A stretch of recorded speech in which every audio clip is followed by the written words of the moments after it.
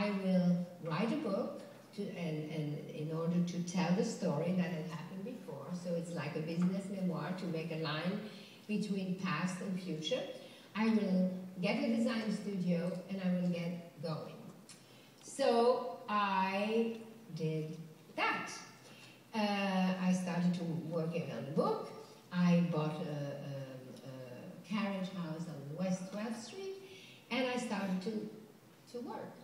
And one Friday afternoon, as I was driving to the country, I got a call from one of those people I was negotiating with, and they said, well, guess what? The deal is out. I said, what do you mean the deal is out?